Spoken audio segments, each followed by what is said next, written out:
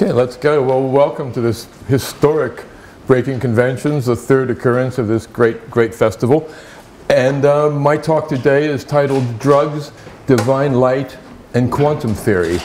And I'll be looking at the drug that sparked two major world religions, one of which had a vision of light that ties in very neatly with the quantum vision of light that is espoused today. And the drug, which is known as Homa in Persia and Soma in the Indian subcontinent, nobody actually knows how it's pronounced. Wikipedia has a question mark on the pronunciation of that.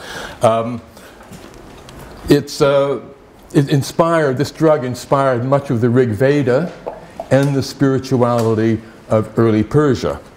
And they're widely considered to be the same drug and were in use for up to a few thousand years before the Rig Veda was written or the sacred Gathas of Zoroaster, the Persian prophet.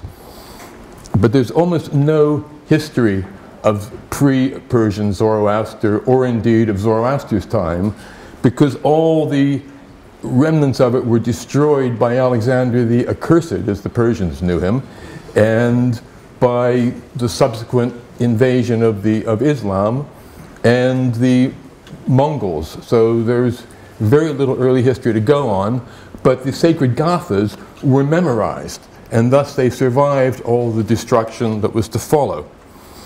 Now, both drugs are frequently mentioned in the sacred text, and I'll give you, and they're also given the status of gods as well as sacred plants. And I'll just convey a little flavor of the 9th book of the Rig Veda, which is also known as the Soma Mandala. It's 114, louder? It's switched off. It's switched off.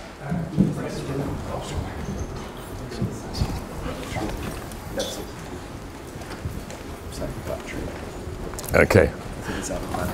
I think he thinks it's out of battery. So I will talk louder if that's, can you hear me back there? I might need some water halfway through at this rate. But in the Soma Mandala, there are 114 hymns dedicated to Soma.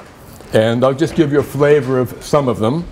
It goes, in sweetest and most gladdening stream, flow pure, O Soma, on thy way, pressed out for Indra for his drink. Flow onward with thy juice, unto the banquet of the mighty gods. Flow hither for our strength and fame. Praised by the sacred bards, this god dives into waters and bestows rich gifts upon the worshipper. O Soma, flowing on thy way, win thou and conquer high renown and make us better than we are. With thou the light, win heavenly light. And Soma, all felicities, and make us better than we are. And there's also, I'm not going to read through all of those, there's also the Gayatri prayer, which is known as the Hindu equivalent to the one that goes, give us this day our daily bread. Hello, Lucy. Which goes, behold the rays of dawn like heralds lead on high, the sun that men may see the great all-knowing God. The stars slink off like thieves in company with night, before the all-seeing eye, whose beams reveal his presence. Gleaming like brilliant flames to nation after nation, with speed beyond the ken of mortals, thou, O sun. I'm not going to read through the whole of it. Now, Zoroaster went beyond the sun, seeing it as our local emissary of the divine light. The Zoroastrians also worshipped fire. And in the Zoroastrian Gathas, we find out that Zoroaster's father was a Homa priest. He was one of the Persian shamans who was authorized to create the sacred drink Homa and to administer it. And indeed, we also find out that his father, Purushottam, made a batch of Homa on the night that Zoroaster was conceived, shared it with his wife, and Zoroaster was thereby imbued with the spirit of the plant and the spirit of the light. So reading, this is Zoroaster, And we'll read a little bit, some of this from the sacred Gathas.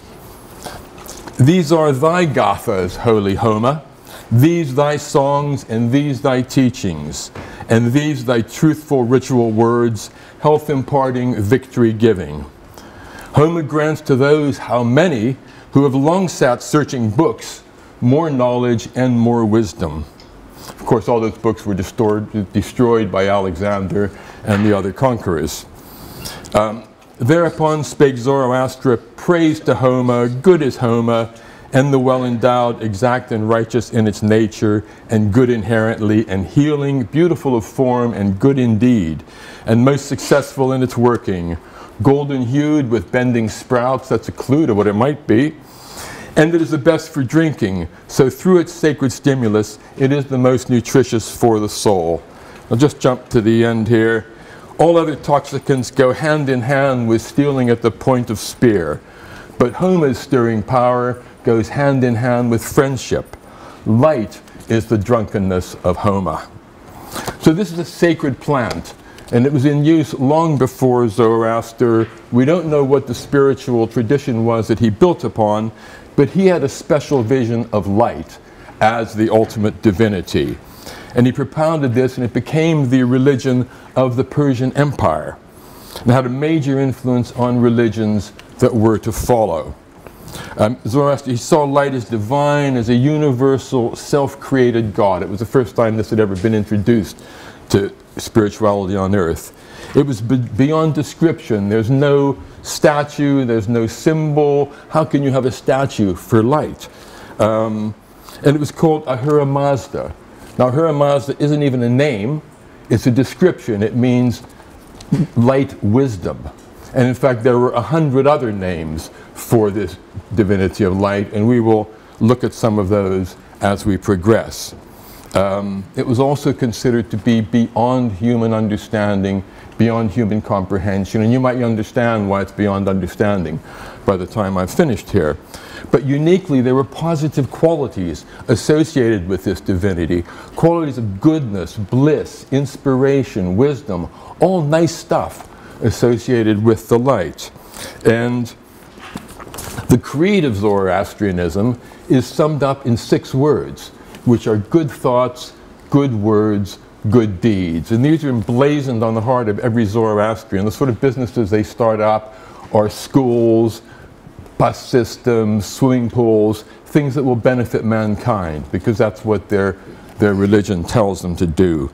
And then it was also manifested in Cyrus the Great, a conqueror, great conqueror of the Persian Empire, but he created, when they invaded Babylon, or conquered Babylon in 539 BCE, he created the first known charter of human rights. This is a drum, you can see it at the British Museum. Sarah saw it only this morning and wondered at it. And in it, he abolishes slavery. Now, this is an empire which was greater than subsequent Roman Empire, built on slavery. We call slavery an abomination. They had this wonderful religion worshiping light, but they had absolute freedom of religion. You could worship flying pigs, anything you liked, when the Zoroastrian Empire, the Persian Empire, came to town. You couldn't be punished or found guilty by association with anything your relatives were done. And the Persian soldiers were instructed to treat the conquered civilians as their own. So there was no rape, pillage, looting when the Persian army came to town. And this all stems from this religion that worships light.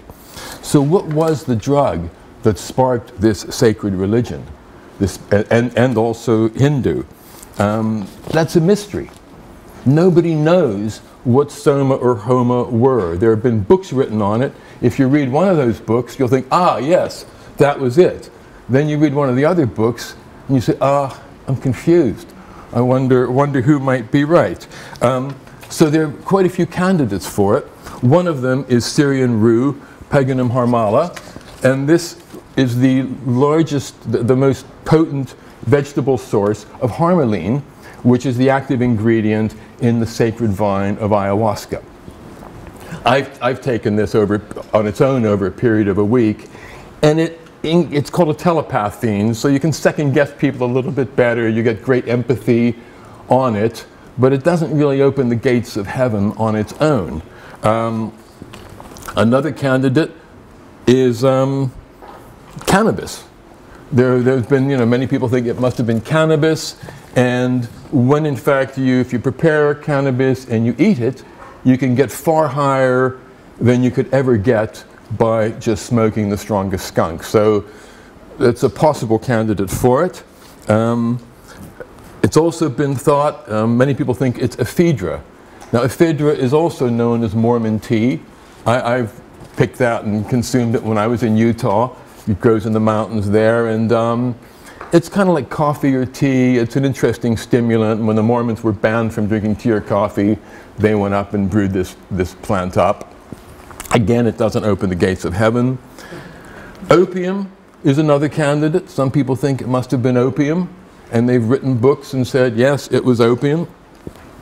R. Gordon Wasson, the famous mycologist, thought it was fly agaric mushrooms.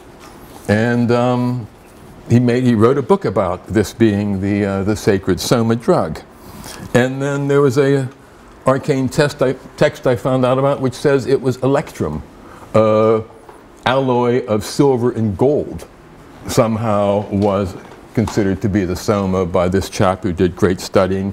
Even ginseng was put forward as a candidate. It might have been a combination of Syrian rue and mushrooms, but we don't, in short, know what it was that inspired these spiritual thoughts in people. But we do know that, I hope that many of us, we seem to get spiritual thoughts when we take psychedelics. It does open us up to that side of nature, which is pretty good. And in fact, where's my copy? My book, Son of God, which inspired much of this, was much of that, which the kernels of it came to me on psychedelics, and then the chapters had to be developed and researched thereafter. Well, we were looking at light in all of its frequencies, not just the little bit of the electromagnetic spectrum that we're able to, that enables us to see things. We don't actually see the light itself.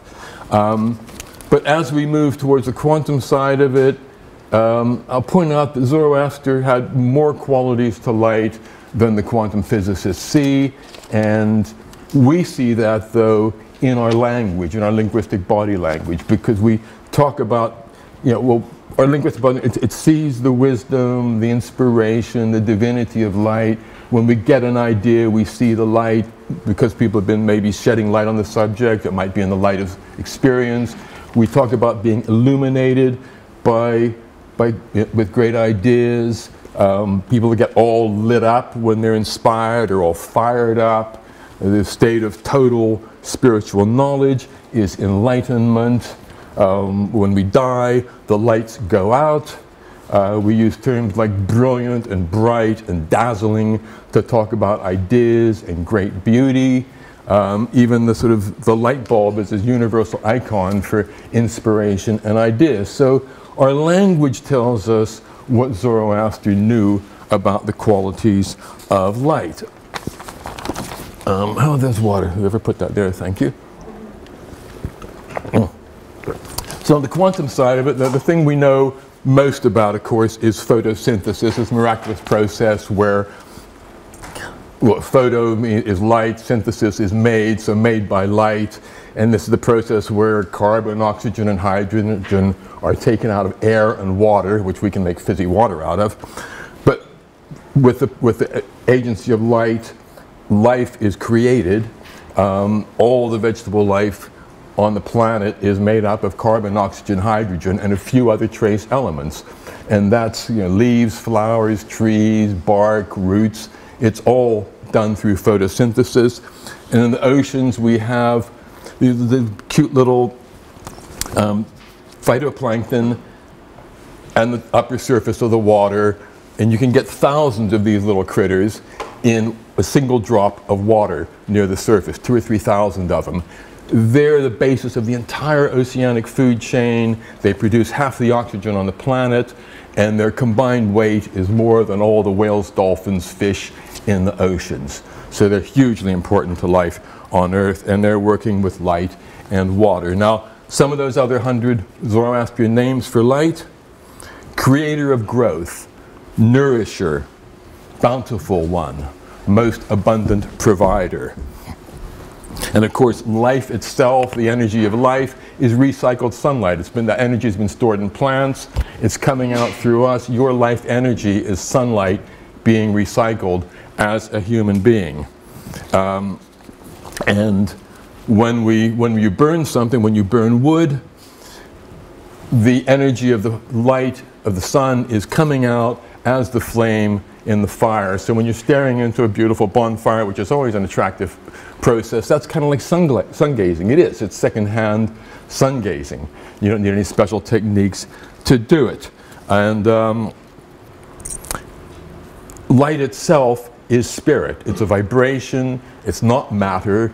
And this is why the candle is universal to virtually every spiritual practice on earth. They use candles because the flame is the conduit between the material world and the spiritual world. Very, very sacred thing. Now, light is the agent of the electromagnetic force. The electromagnetic force, one of the four basic forces of the universe, and it's manifested through photons, through light. And it's absolutely everywhere. Wherever you are in space, if you just see a little bit of light from a distant galaxy, you'll see that wherever you go, and that EM force is saturating the entire space there. And if you come down to the atomic level, we know that matter is 99.9% empty space. It's the electromagnetic force that gives wood or metal or water or air the characteristics of being what it is. Now some more of those Zoroastrian names for the divine light: all-pervading, all-energetic, hidden in invisible creation. Now, we also know that it is the electromagnetic force that shapes giant clouds of hydrogen gas into stars. These are remarkable things which turn matter back into energy. There's something reproductive going on there. Our own sun has 7 different layers to it. Some of them rotate at different speeds. And it's the electromagnetic force that crafts this incredible device out of a cloud of hydrogen dust. It also, within those stars, matter is created. So all the, starting with hydrogen and a little bit of helium, everything from carbon to oxygen to calcium to silver is all created through stellar processes. All those elements in the periodic table are created in stars. 93% of your body was created in an ancient star. The rest is hydrogen that's been around forever. So, a few more Zoroastrian names for light: creator of stars, creator of all things, creator of 4 elements. Now, if we look at one of those stars, if you're looking up at Sirius, you've got 1,000 photons. I don't know how they count these things, but about 1,000 photons a second are going into your eyeball that have come all the way from Sirius across 51 trillion miles of space, and it's taken 8.5 years, well, we've lived 8.5 years while the light makes that transit. But those photons haven't changed at all from the time they left Sirius to the time they reached the back of your eyeball. And they haven't lost any energy. And if you ask them why, well, they say, well, why? I was there and I was there. Because as you approach the speed of light, time slows down. When you go past it, time slows backwards, as they used in the movie Interstellar, and various science fiction books use it. But if you're at the speed of light, there actually is no time. Light is always in the now.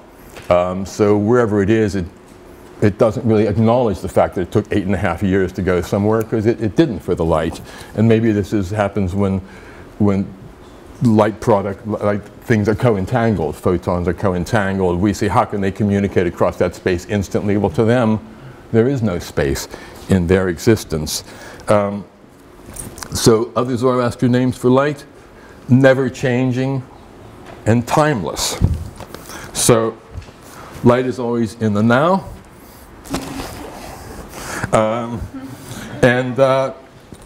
As well as being outside of time, light is outside of space. It's a hard concept to get your head around, but it's a vibration. Sound needs something to vibrate in. Light doesn't. It doesn't need a place to be. It's a very, doesn't have to be anywhere to exist. We find that very hard, but Zoroastrian names for light, and I'll come back to that in a second, but Zoroastrian names for light, without beginning, without end. Of course, a beginning and an end imply time, and there is no time for light. Without body, formless, timeless again. Light is also invisible. So when you're looking up at the night sky, it's flooded with sunlight, but it's dark until it sends some information to us and says, oh, here's the moon, here's Jupiter, here's Venus. But otherwise, it's completely invisible. And when you're looking at me, you're looking at the walls, you're actually getting information about me, but you actually can't see the light any more than you can see the light that is sending messages to your mobile phone or your radio or your television. That's all frequencies of light being used to convey information. Our body cells communicate with photons. Neurons in our brain emit photons.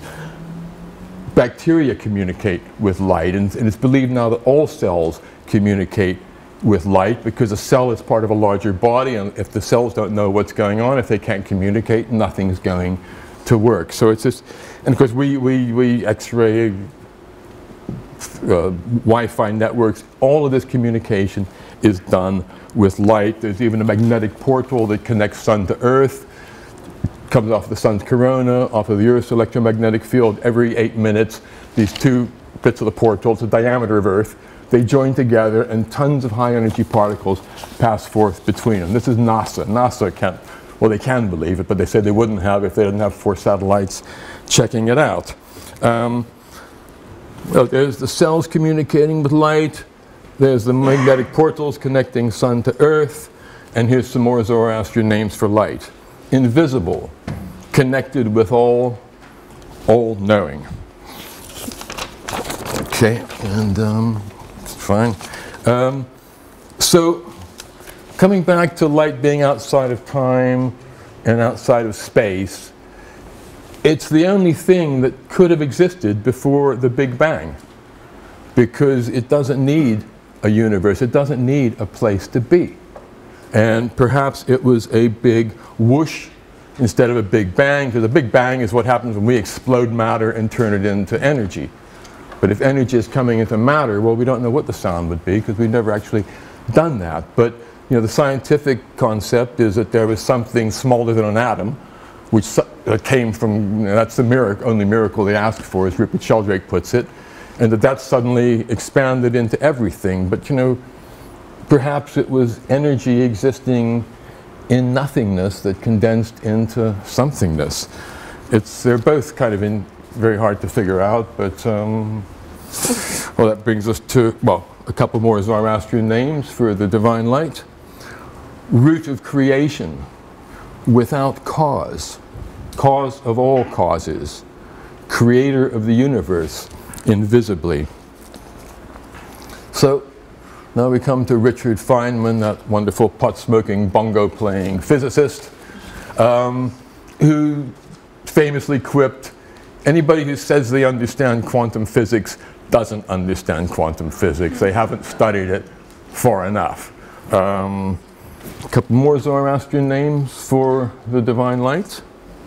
Beyond reason, cannot be understood, and all understanding, they add to that. Now, I could have mentioned, I mean, one thing Zoroaster didn't come across was E equals mc squared, but then Einstein posited afterwards, after the Americans proved his theory right at Hiroshima, he said, I wish I had become a watchmaker instead of a physicist. And even the great Nikola Tesla, who was a contemporary of Einstein, was horrified by E equals mc squared, and he said only grief can come to mankind as a result of this discovery. So